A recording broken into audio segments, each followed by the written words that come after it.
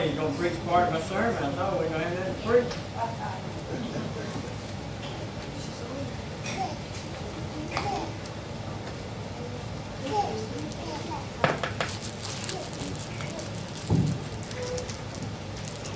Colossians chapter 3.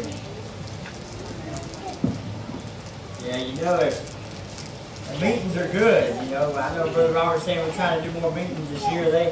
They're good. You know, I just got back from Houston, that camp meeting down there, and somebody asked me, why do you go down there twice a year? I go down there to get my battery charged. Good to be around other people of God and see other young men my age and other men of God that are trying to serve God. And so meetings are to encourage you and to get you lifted up. And that's why Brother Robert's trying to do it, to get us to where we'll get encouraged, to where we might get a little fire lit down in us. If there's one thing we need today, we need some fire. In Colossians chapter 3, beginning in verse 1, it says, If ye then be risen with Christ, seek those things which are above, where Christ sitteth on the right hand of God. Set your affections on things above, not on things on the earth. For you are dead, and your life is hid with Christ.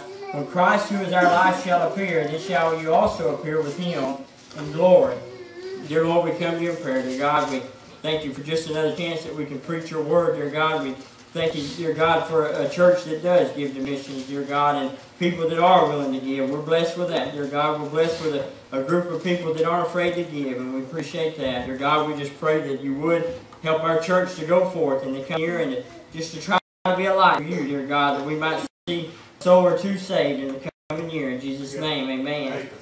You know, if you study the book of Colossians, you'll find in chapter 2, Paul talks about the sufficiency of Christ and how that Christ is enough. And as a believer, Christ is all we need. You know, we get so bound down with the things of the world, and often we forget that really Christ is all we need. The moment that I got born again, He became all that I need. I don't need anything else. I may not have the fanciest car, I may not have the fanciest home, but as long as I got Christ, Paul is saying over there in chapter 2, hey, as long as you've got Christ, you've got all you need. You don't need to worry about anything else. And then in chapter 3, he talks about the true center of the Christian life. How that Christ should be the true center of our life. And Paul knew more than anybody that he wanted to get his affections set on things above. Paul knew more than anybody, after all the beatings he had went through, after all the times he had been locked up in jail, after everything that God had put Paul through, Paul had got to a point in his life where Paul said, hey, my affections are set on things above. Paul was saying that, hey, the things of this world don't matter to me. The things of this world are not important to me. Paul had got to a point in his life where Paul's eyes were fixed upon heaven, where all that mattered to Paul was getting to heaven. All that mattered to Paul is what he could do for Christ. And that's why the Apostle Paul said, hey, for me to die is gain. Paul said, hey, for me to die and get out of here, I'm far better. Paul knew. Paul had got his mind focused. That word affection also means mind. Paul was saying, get your mind focused on heaven. Get a glimpse of heaven and get focused on heaven. And when you do that, you find that the things of the world become meaningless to you. You find that that job don't mean much to you. You find that that home you got really don't mean that much to you because you're totally focused on the things of heaven and getting to heaven and how you can sow and get rewards laid up in heaven. And that's what Paul's talking about. So just for a few minutes tonight, looking unto heaven. Where are you looking tonight? What is your mind set on tonight? Is it the things of the world? Is it the things of the world that's got your attention tonight? Paul says, hey, set your affections on things above. Begin to get your mind set on things above, and then the things of the world become dim. The things of the world don't matter anymore. You know, like down there where I live, I might live in a little 16 by 80, 3-bedroom mobile home, but thank God it's paid for and it's all that I need. I don't need a big fancy home. Why? Because He's promised me a mansion over there. I've got a mansion waiting for me. One of these days I'm going to move out of that little mobile home and I'm going to move into a mansion that He's going to prepare for me. So I'm like Paul, I want to get my mind focused on heaven, because if I get my mind focused on heaven, then the things of the world and the things around me, they won't matter to me much anymore. Whether I got money or whether I got fame or fortune, those things become meaningless after a little while. And so first of all, we need to look under heaven, because that's where our citizenship is. What it said over in the book of Hebrews about Abraham, he sought for a city. He was looking for a city, not on this place. He was looking for a heavenly city. Yeah. Abraham was looking for someplace far better than this. And that's why all through the New Testament it says we're pilgrims. Yeah. We're just passing through. That this down here is not our home. And how we get so comfortable in this world, and what we don't realize is this world ain't our home. Just like Brother Robert was saying, it's all going to burn up one day. The home you own, the car you own, all the money you got in the bank, one day it's all gone. Yeah. It's going to all disappear one day, and guess what?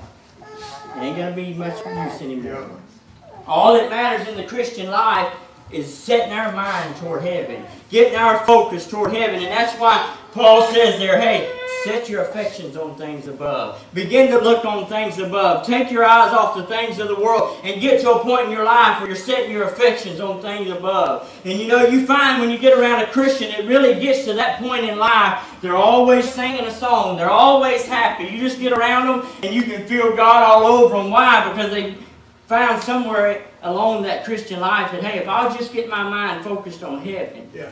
You know, Brother Farley was talking about down there at the meeting this year about Brother Leroy Dalrymple. Some of y'all know who he is. One of the craziest preachers you'll meet, just like Brother Luther. But like Brother Farley said, he said, I always want him in my camp meeting. He says, because you watch when it comes time for the altar, all them young men are running straight for Leroy Dalrymple. And they're asking Brother Leroy Dalrymple, pray with me that I might have the power of God that you have. That I might get filled with the Spirit of God so that I can do something. And they're trying to get their mind focused on heaven. And that's one thing that's killing us today, is we're so focused on the world. The world ain't got much to offer you and I. You can build up all the treasure you want. You can pay $1,000 a month house note to have a big mansion. You're going to lose it one day. Yeah. One day all this we see around us is going to be completely wiped out. Yes, sir. And that's why Paul gets over in the book of Colossians and Paul says, hey, look toward heaven. Yeah. If you're a born-again child of God, that's where your citizenship is tonight. It says in Luke chapter 10, verse 20, notwithstanding in this, rejoice not that the spirits are subject unto you, but rejoice because your names are written in heaven. Yeah. The moment I got saved, the moment I accepted Christ as my Savior, my name was written down in heaven. Yeah. Down here on this side of eternity, my name may never be put in lights. Yeah. I may never be famous. They may never know me across this country. I may never be a famous preacher, but I can tell you this tonight, in heaven, they know my name. And thank God to that. I don't need the world's fame and fortune. Why? Because I got it over there. That my name's written there. Abraham knows who I am. Paul knows who I am. God knows who I am. And my name is written in lights on that side. Yep. If you're a born-again child of God, you may never be famous on this side, but if your citizenship's in heaven, your name's written up there. They know who you are. Yeah. Down here, you may never be known, but at least on that side of eternity, they know who you are. And second of all, looking unto heaven because our rewards are in heaven. You know, if you go to my mom's house, my mom's still so proud of them, but if you go to my mom's house and go in the back bedroom, you'll find some trophies. And if you'll get them trophies down and you'll take enough time to wipe the dust off of them, you'll find that they got my name on them. Where when I went to the Christian school in Houston, I won some trophies for memorizing the 10 Commandments. I won some trophies for being able to quote certain scripture. But those things to me tonight are meaningless. I won those trophies 27 years ago, and if you go to my mom's house now and you look at them, they're all covered in dust and they're all falling apart. They don't mean anything. Yeah. Tonight, 27 years later, them trophies don't amount to a hill of beans to me. Yeah. I could care less about them trophies. That's why I don't have them in my house. Why? Because they're meaningless, because I've learned that my trophies need to be over there. Yeah. I've learned that if I'll set up treasures over there, that's where the reward will come. Yeah. That's where I can get my reward. That's where I can get recognition at. And that's why it says in Matthew chapter 6, verse 19 and 20, Brother Robert talked about it a while ago. Lay not up for yourself treasures upon earth, where moth and rust doth corrupt, and where thieves break through and steal. But lay up for yourself treasures in heaven, where neither moth nor rust doth corrupt, and where thieves do not break through nor steal. For where your treasure is, there your heart be also. He said, where your treasure is, that's where your heart. Yeah. That's another question tonight. Where's your heart? What is your heart set upon tonight? Just like I said, them trophies tonight, they don't mean anything to me. Who cares how many trophies I won? Because those trophies, just like they're falling apart, one day them trophies will be gone. One day them trophies are going to get thrown in the trash. And they're meaningless. Yeah, they were good when I was in school, and yeah, I was happy when I won them. Sure. But I've learned 27 years later that them trophies really don't amount to a hill of beans. That all the trophies I can win down here, that all the fame I can have down here, really don't matter much. Yeah. People ask me all the time, why don't you let your kids play sports? And I'm not preaching against you. If you let your kids play sport, that's fine. That's between you and God. But I tell people all the time, because I could care less whether my son becomes a famous football player. Yeah. I could care less whether he becomes a famous basketball player. Yeah. I would much rather him realize that, hey, my treasures need to be laid up in heaven. Sure. I need to get my mind focused on heaven so that one day when I step over into glory, there my rewards will be. Amen. And you go over there, me and Brother Bob was talking about it earlier. I truly believe this. The Bible talks about crowns that you and I can win. And there's one crown, a crown of faithfulness you can win. I think about Brother Lester Hobbs over there. Yeah. You talk to anybody about Lester Hobbs, and the next word that always follows, faithful. Yeah. Just been faithful down through the years. And as I was preparing this message, I began to think about Brother Richmond and how that they tell me that he's been a lifelong member and he's been here through every single preacher that's come through the door. Yeah. And every time you walk in the door, and Brother Richmond may not realize this, but I guarantee you Brother Robert would back me up. Every time you walk through the door and he's sitting where he ought to be and he's in his place, it encourages you to just keep going on. Sure. And Brother Richmond will step over into glory one day and God will look at him and say, here, Brother Richmond, here's your crown of faithfulness. For being faithful to the house of God. For sticking it out through every single pastor that walked through the door and you just stayed sitting right where you belong and you just kept coming and you stayed faithful. Yeah.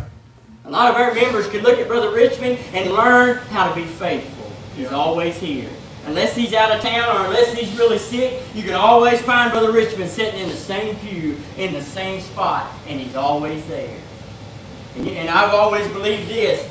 A lot of people may not agree with me, but the Bible says when we get over into glory, He's going to give us those crowns, and the Bible says we're just going to turn around and take all our crowns and throw them at the feet of Him. And then you get over in the book of Revelation, and it talks about how He's going to come back on a white horse with a crown upon His head. I truly believe He's going to take every one of our crowns. He's going to make one big old crown. He's going to plump it down on His head. He's going to ride back down to this earth. He's going to stomp out the wine press. He's going to get the victory. The Bible says the blood's going to run as high as the bridle of the horse, and they're going to declare that He's King. And I've always said this, you may not bow this side of eternity, but there's coming a day you're going to bow. Yeah. You're going to bow to my King. There's coming a day where you will bow to my King and my Savior and the one that bled and died for me.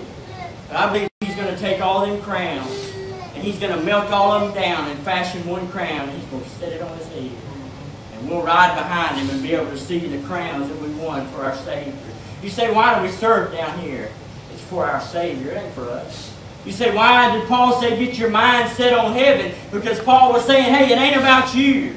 It's all about Him. Yeah. The moment you get saved, it should come less about you and more about Him. Your life ought to be centered around Him and bringing Him honor and bringing Him glory. That's what the Christian life is supposed to be about. To bring our Savior honor and glory that He is due. Yeah. Just like those missionary boys that sold out their life and went over to that plot of land to go to those slaves. And as they stood on that ship, the one boy said, may the Lamb receive the rewards of His suffering. They sold their life into slavery so that they might win some other slaves. They left everything they had behind and sold themselves into slavery and said, may the Lamb receive the reward. Yes. Them missionary boys had figured out that, hey, it ain't about me, but it's about Him. And if I'll sell myself into slavery, and if I'll go over here and win just a few slaves, it'll bring Him honor. Sure. It'll bring Him glory. We need to look unto heaven tonight because that's where our rewards are. Yeah. This earth don't mean much to you and I. I don't know about you, but I hope one day I can stand with Brother Robert, and I hope we get to stand side by side, and I hope we stand there side by side, and God just turns around and looks and says, hey, Brother Robert, Brother Joey, well done. You stuck it out. Yeah. Even when the congregation was low and you didn't have much to preach to, you just kept going. Yeah. Even when no one got on the bus, you just kept going. Yeah. Even when it seemed like no one else in the church cared and their affections were set on the world and you got your affections set on mine, you just remained faithful. Yeah. That's my hope tonight. I hope that when I get into glory, I can stand beside my pastor and hear God look at both of us and say, hey, boys, well done. Yeah. You laid up your treasures in heaven. That's why I love to look back there at that board back there and see all them missionaries on it. You realize every time you give to missions, that every soul that missionary wins to Christ, yep, you get part of that reward. Exactly right. You get part of it. They was telling over there, this week was the first time my dad had been to Shady Acres in 30 years. It was such a blessing to be in that camp meeting with my dad. But Brother Farley got him to come up and stand up on the stage and just give a little testimony about what had been done. But Brother Farley told a story before Daddy went up there. And he said way back 30 years ago when Daddy became a member of Shady Acres, he was working in an auto parts store and he was making $150 a week. He tithed on that $150 a week, and then above that he was giving $75 a week to missions. And he just give and give. And the treasury of Shady Acres, who was working a job making 10 times more than my dad was, he got so mad that my dad was giving as much to missions as he was, he got out of church and quit church and wouldn't come no more. He told Brother Jack Woods, he said, I can't understand how a poor man can give as much to missions as me. He said, how's he? The Bible says you ought to take care of your family. I'm living proof tonight, 37 years later, we never did without. Sure. We never went without hunger. They tell stories all the time how that one time the hot water heater went out and Daddy looked at Mom and said, guess what? I'm not buying a hot water heater. We'll just take cold baths because I'm not going to take away from my missions. I'm just going to keep giving to my missions. And finally somebody in the church went and bought him a hot water heater. He said, I'm not going to quit giving to missions. I'm going to give to missions. And I began to think as Brother Farley was telling that story, my. All these years of just giving to missions. Giving to missions.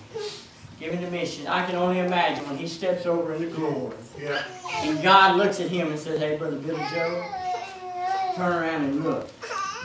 Every soul you see standing behind you is a result of every missionary you put on the field. It may not make sense whenever Brother Robert gets up here and says, all right, we're going to take on another missionary. We're going to give more to missionary. Last year, Brother Farley was telling that Shady Acres gave $600 and something thousand. This year they pledged over $700,000 to missions. Yeah. Why? Because that church down there has figured out that, hey, if we get heavenly minded, and if we give everything we got to missions, we ain't going to get no rewards down here. We may not have much money down here, but man, when we step over into glory, we're going to see a flood of people that them missionaries wanted to Christ. Where's your treasure at tonight? The Bible says where your treasure is, there your heart. Is your mind and your heart set on things above? Are you looking unto heaven tonight? Have you got focused unto heaven? I can only imagine what God has in store for us, for all the missionaries we support. We'll never see it down here. Every one of them missionaries back there that are out there winning souls, we'll never know. But if you give to missions tonight, I can promise you this. When you step over into glory, you might just be surprised at the hundreds of souls. And God looks at you and says, they're here because you was willing to sacrifice. That's a word that as Christians today, we're so scared of, sacrifice. Yeah. That's what my dad was doing them 30-something years ago. He was sacrificing. Because Daddy had found out that, hey, if I'll give to missions, and if I'll pay my tithes, and if I'll give above and beyond, I'm not going to see it down here, but I'm going to see it over there. And thank God today, as old as he is, God's allowing him to see a little bit of his reward. God's blessed him more now than he's ever been blessed. Got a home paid for, cars paid for, got money in the bank. But you know what? He'll tell you tonight, he's still giving to missions. He still increases his missions every year. Every year he makes sure that his missions get raised $20 more. I can only fathom what that man gives to missions tonight. But he's still just plugging in. He's still just giving in. All these years, I can tell you I'm healthy tonight. We never suffered one time. We always had clothes. We always had food. There was always a roof above us. And I've learned one thing from watching him. Down here, it don't matter much. Yeah. These rewards down here that we get don't matter much. I could let my son play basketball and he could win every award in the world. But guess what? They don't matter. He can become an NBA player, become an MVP, but it ain't going to matter. I'd rather step my foot over into glory and say, and have God say, hey, guess what, buddy? You're MVP. Yeah. You gave more, you did more, you sold more, you got your mindset on things above, and you said, I'm going with you. You know, if you ever study out about the Spirit of God, when you and I get saved, the Spirit of God comes to live inside. But where most Christians stop, they stop there. They don't study the rest of that out. The Bible says that you're also to be filled with the Spirit of God. You're also to walk in the Spirit of God. You're also to be led by the Spirit of God. It's more than just getting the Holy Spirit. God says, not only am I going to give you the Holy Spirit, but guess what? If you want to be filled, it's going to take effort. If you want to walk in the Spirit, it's going to take effort. If you want to have the Holy Spirit lead you, it's going to take effort. And we need to get our mind focused on heaven, because that's where our treasures is. And lastly, it's where our Savior is. It's where the one that bled and died for you and I is. The Bible says that when we see Him, we shall be as He is. You say, Brother Joy, why do you want to be heavenly minded? Because that's where my daddy is. That's where the one that loved me. As much as I enjoyed spending them 3 days in Houston with my dad, and as much as I love my dad, I love my Savior much more. Because my Savior did for me what my daddy never could do. He laid His life down on Calvary, and He gave me life anew, and He freed me from the bondage of sin. And that's where our Heavenly Father is. That's why the Bible says in Hebrews 7:25, wherefore He is able also to save them to the uttermost that come unto God by Him, seeing He ever liveth to make intercession. He's our advocate. You ever study that word advocate out? One of the meanings is one who pleads the cause of another. Yeah.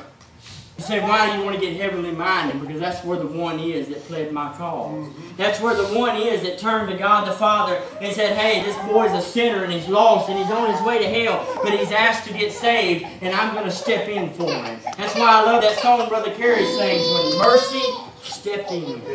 I don't know about you tonight, but I'm glad one day mercy stepped into my life. I'm glad one day as a 9-year-old boy I found that I was lost and on my way to hell, and mercy stepped into my life. And I'm glad that not long after, about 5 years ago, after 13 years of backsliding and running from God, I'm glad that once again mercy stepped into my life, and God said, boy, pick up, dust yourself off, and I'm going to give you another chance. And I'm going to use you, and I'll let you bring me honor and glory. I thank God for mercy. He's our advocate. Not only that, He's preparing a place. I've always been a firm believer for this. I ain't got no scripture to back it up, so this is going to be Joy Whitener version. There you go. I believe the Bible says He's going to prepare a place for me. I've got a mansion there. You're a born-again child of God tonight, you've got a mansion there. I believe He's going to customize it to fit us. I just truly believe that. I believe when I walk through the door of my mansion, it's going to be just like I imagined it. He's just going to customize it to fit me. I believe when you walk through the door of your mansion, it's just going to be customized to fit you. And got no scripture to back it up, just what I believe. Sure. But that's where our Heavenly Father. You need to get heavenly minded tonight, because that's where the one that died for you. That's where the one that fights for you. That's where the one that makes intercession for you tonight. And not only that, not only is He preparing a place, but He's a friend that sticks close to a brother. Sticks closer than a brother. If there's one thing I found out over the past couple of years, a lot of the young men my age today, they're wanting to sell out. They're wanting to get into the contemporary music. They're wanting to get into the easy believism. And I find that the more you stick with the old stuff, and I said this the other day and I made some people mad, these men of God that came before us, the old men of God that came before us and told us how we are to dress and how we are to live and how we are to act, and they preached to us standards and convictions and morals, and they set the standard up here. And the young men of God in my age, in my generation, we've come and we've took an axe and we've chopped down that standard and we threw it in the dust, and we say that what they had, that old-time religion don't work anymore, that we're going to do it our way, we're going to reach the generation and we're going to do it our way. Well, I'm still a firm believer that old-time religion works. It was old-time religion that freed my dad from the bondage of alcohol, and I still believe that old-time religion works today. And I still believe that the men of God that came before me and raised the standard up, I believe what we need to do as men of God today and Christians today, we need to take the standard and raise it higher than they did. We ought to have a more desire than they had to live for God. As much as Brother Robert has lived for God, I ought to have a desire as a young man to look at him and look up to him and say, hey, I need to raise the standard high. I need to look to Him on how I ought to dress. I need to look to Him on how I need to live. My wife needs to look to his wife and see how she ought to dress and how she ought to live. You know, there was a day and a time, and I know you ain't going to like it, there was a day and a time when we as church members came into the church, and the pastor and his wife was our example. The young men wanted to dress like the pastor. Yeah. The young women wanted to dress like the pastor's wife. Yeah. They looked to the pastor and his wife, and that was the standard of living. Today we look at the pastor and his wife and we laugh at it. Sure. Well, look at the pastor's wife. Everywhere she goes, she's got a dress on. Well, I just can't believe it. No, what you ought to say is maybe she's a godly woman, and maybe she's trying to support her husband and live a godly life, and maybe she's trying to get close to God. Maybe she's got her mind set on heaven, and all that really matters to her is what her Heavenly Father thinks. And all that really matters to her is where she's laying up her rewards. And so she's wearing a dress, but she just believes she ought to follow her husband, and she just believes that that's the way God said it ought to be. Yeah. There was a time when we believed that as young men of God. There was a time as young men of God, young women of God, we looked to the older men of God and we said, that's the way we need to live our life. You know, people ask me all the time, why do you wear a suit all the time, Brother Joy? Because them old men of God told me when I surrendered to preach, they said, Brother Joy, when you get into the Old Testament, the priest was identified by the garment that he wore. He said, so if you're going to surrender to preach and be a preacher, you ought to be identified by the garment you wear. I like what Brother Farley said in the camp meeting this year. He said, whether we realize it or not, as Christians, the world has a higher standard of us than we do. When you say Christian to the world, they automatically think that you should look a certain way, that you should be dressed a certain way, that you should talk a certain way, that there's places you ought not go. Whether you realize it tonight or not, the world's got a higher standard of you than you do. When they think of Christian, they automatically think of someone that is set apart. You say, why do we come to church? Because these are walls of separation. Yeah.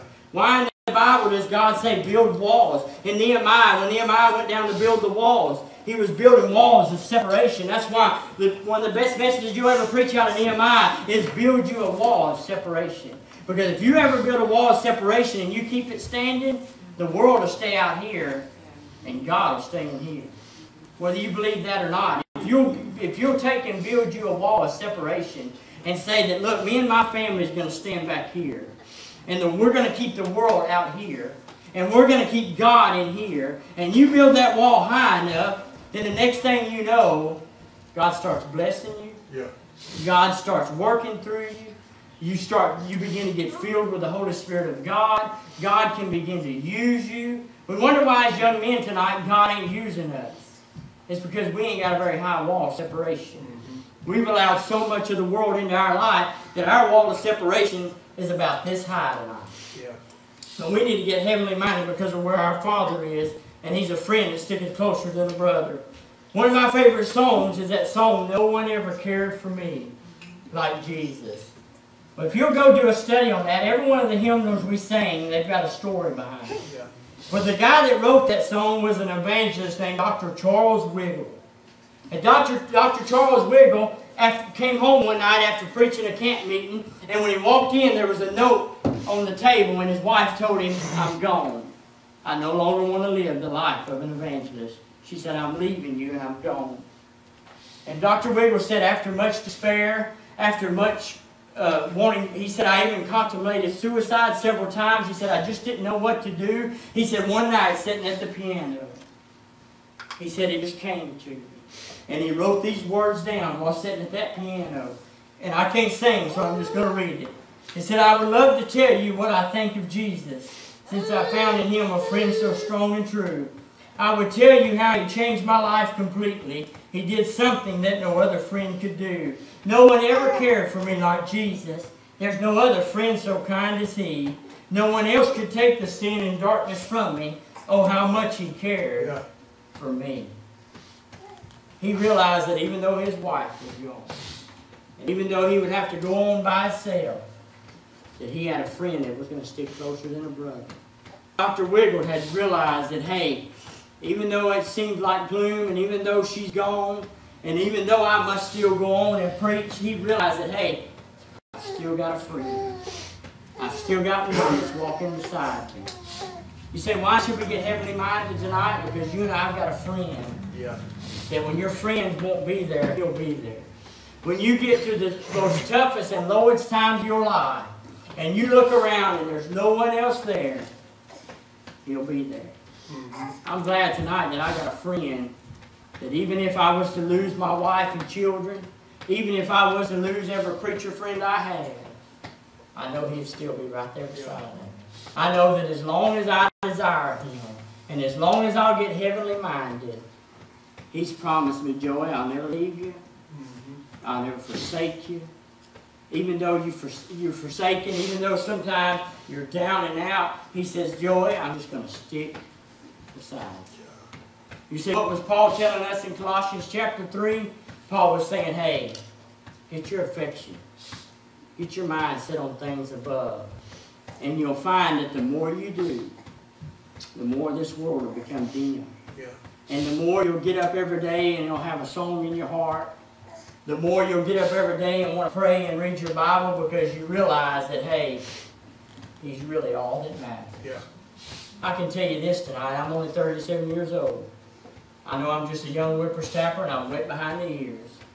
But I can tell you this, I've learned in the past year that He's all that matters. Whether these other young preachers want to stand with the old stuff and go with the old stuff, I'll just stick with the old pastor. Yeah. They can laugh at me, they can ridicule, they can tell me what they want. Just the best advice I got was the other day from Brother Farley. Brother Farley said, Brother Joy, whatever you do, stay away from the young men of God of today. He said, because they're trying to tear down everything that the old men of God stood for. And if you're not careful, you'll fall right in behind. He says, Brother Farley told me this, he said, if there's one thing I learned and made me the man of God that I am today, is I had to separate myself. And I had to say that no matter what, I was going to go with God. Yeah. What we need to do as young Christians again, and what we need to do as church members tonight, we need to get back to looking to our pastor and his wife. At one time, that was the standard to live by. I don't care what you say. You can talk to my dad that was going back there all them years ago, and he'll tell you that he learned how to live by watching Brother Jack. And everyone in that church, you can talk to Dan Metters, Brother Lutrick, all those men of God that came up to him, they'll say, we learned how to live by Brother Jack. Yeah. Years ago, when people came to church, the wife and the pastor was the standard to live by. You say, Brother Joey, why do you make your wife wear a dress all the time? Because I just watched them old men of God down through the years. And I watched how they had the power of God. I watched how God blessed them. I watched, just like I said about Brother Alan Jones, his wife wrote a book on the pastor's wife. I believe it was her that wrote it. Every woman ought to get that book and go through it and read it. But you can watch down there at Shady Acres. When conviction sets in down there, and them young girls begin to flood to that altar, they're headed for one woman, and that's Miss Jones. They want Miss Jones to pray for them. You say, why? Because they've watched her down through the years, and they've seen that, hey, Miss Jones has the power of God. If anyone's going to get a prayer through, Miss Jones is going to get a prayer through. And I know as a young preacher, in the day and time we live in, it ain't too popular for my wife to wear a dress everywhere she goes. But you know what I've learned to say? I don't care what you think. We want God. And all that matters to us is God. We've learned to get our minds set on heaven because we've learned as a young couple that, hey, the race is just about over. We're almost fixing to step through the pearly gates. This thing is just about to the end. Don't give up now. I may not have learned to serve God, but I want to look to my pastor and other old men of God that stood down through the years and say, whatever they got and the standard they set, that's what I'm going to live by. And if he tells me I need to do this or do that, instead of questioning him, I'm just going to say, all right, Pastor, whatever you think, let's go. That's another problem we're facing in our churches today. The pastor, that's why I know it ain't a very hot topic around here, but that's why I'm glad I'm part of a church where the pastor runs the church. And where we can just get behind the pastor and say, all right, Pastor, whatever. Because a wise man of God put this in my ear about 2 years ago. He said, always remember this, Joey. He said, you get under the man of God, and you submit your life to Him. And wherever He says go, even if you do not agree with it, and even if you're totally dead set against it, you just go with Him Because he's the one that's the shepherd, and he's the one that will answer to God. Yeah. And your job is simply to submit and follow. You say, what is our job as West Baptist Church? Is to submit to the pastor. And to submit to the pastor's wife. And wherever they say go, our job is to say, all right, let's go. If this church will ever amount to anything, it's going to take you and I submitting to our pastor and his wife and saying, wherever you lead, if you think we ought to take all the money out of the treasury and give it to missions, give it to missions. And we're to stand behind them and support. As the piano player comes tonight, what is your mind set on tonight? Paul said, set your mind on things above. That's why the Bible said where your heart is, where your treasure is, there your heart is also. Where's your heart tonight? Where's your mind tonight? If you'll stand as she begins to play tonight, what's got your attention tonight? I don't know about you, but like I said before, Brother Richmond may not realize it, but it's a blessing in my heart every time I come to church.